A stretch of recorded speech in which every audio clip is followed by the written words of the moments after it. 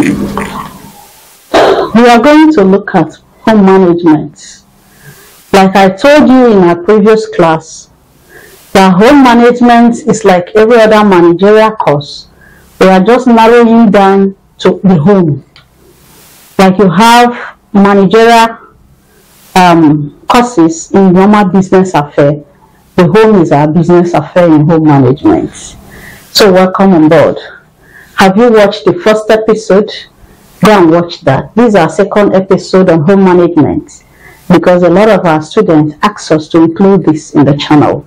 So we've come up with home management as a course, and we are going to take 3 objectives for today's class. The major topic is decision making. So we are going to look at the meaning of decision making, importance of decision making in the home, remember, then steps in decision making. It can equally apply to your business if you want to apply it to your business. But the home is our major objective for this class. So welcome to the class. Thank you for being part of our class. Are you new on this channel? Please subscribe. Are you a returning subscriber? Thank you for being here. Now let's look at our first objective, which is decision making. Every day of our life, we are faced with one decision or the other. And so in our homes, we are faced with decisions to make. How do we handle this decision? And what do we come up after analyzing our decision? Now, decision making has to do with choices, identifying different choices, then gathering information, assessing this different or alternative resolution. So one, it has to do with identifying different choices.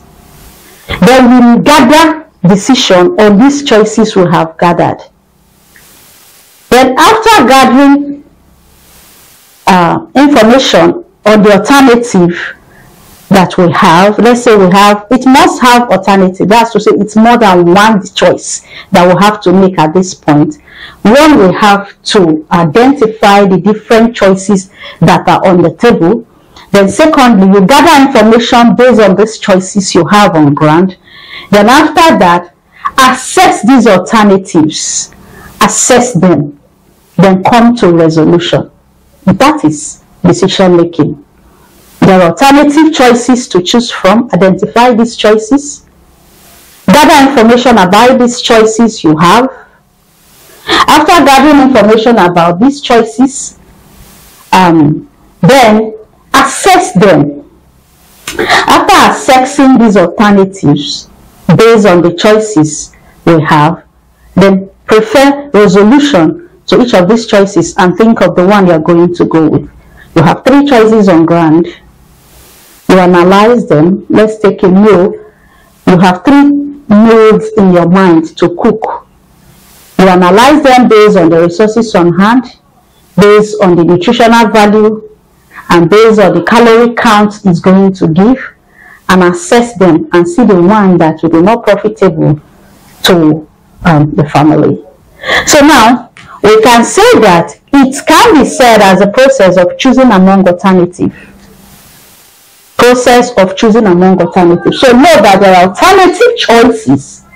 We have a number of them, more than one. That's why there is alternative. 2 and above. And then you bring in these 3 or 4 or 5 alternatives you have. Gather information about these alternatives. Process this information. Come to a conclusion and resolve which you are going with. That is the meaning of decision making. What are the importance of making such decisions? Importance of decision making. 1, it helps to minimize mistake. When you put in the 3, gather information about them, analyze them, you will avert mistakes that would have been made if you did not make any of these information gathering, thinking about the alternatives, and then resolving which. It makes you to prevent mistakes. It assists to help identify values. Which is more valuable out of these 3 alternatives? Which is more profitable? Which is more helpful to the family? That is what happens when you choose among alternatives. Analyze and resolve. It builds self-esteem. You know, when you have achieved your goal, when you've come to get your best, you know how it feels? It heightens your ego. It gives you that self-confidence, high self-esteem that, yes, I've made the right choice out of these alternatives. Alright? It assists in taking responsibility for our action. You made a choice, you saw the alternatives, you picked the alternatives, and you choose the one you want to. So you take full responsibility for your action. If it goes well, good. If it goes wrong, it's your business, because you made the choices. You choose among these alternatives, and you prefer the resolution you chose. Then, facing problems and challenges. It helps you to face problems squarely. These are alternatives I have. Okay, let me gather information. You are head along with the problem. After gathering the information, you analyze.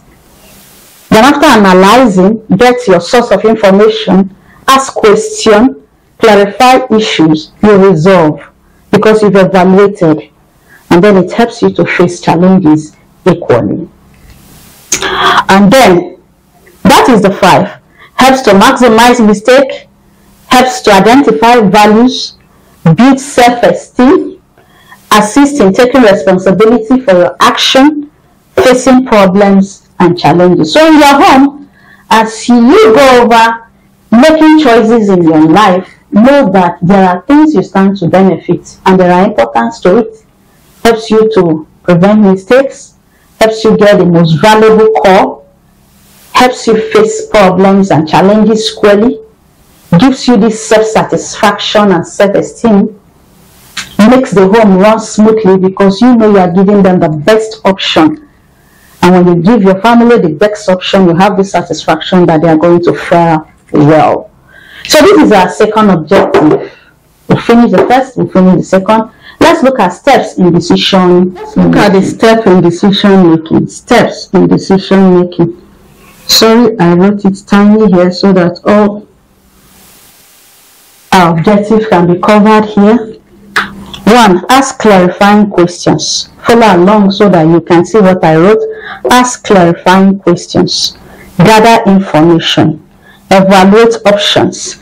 Make final decision. Review the results. If you follow me, you won't get confused in these smaller parts. Ask clarifying questions. Gather information. Evaluate options.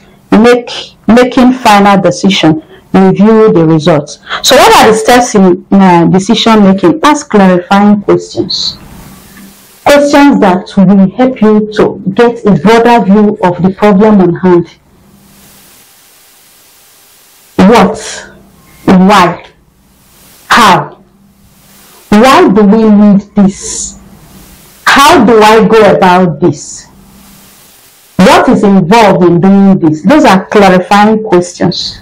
When you have asked these clarifying questions in your mind or have written it down, it helps you to know how to go on the next step. Then after that, remember the explanation we give on decision making, that first you have to choose within alternatives.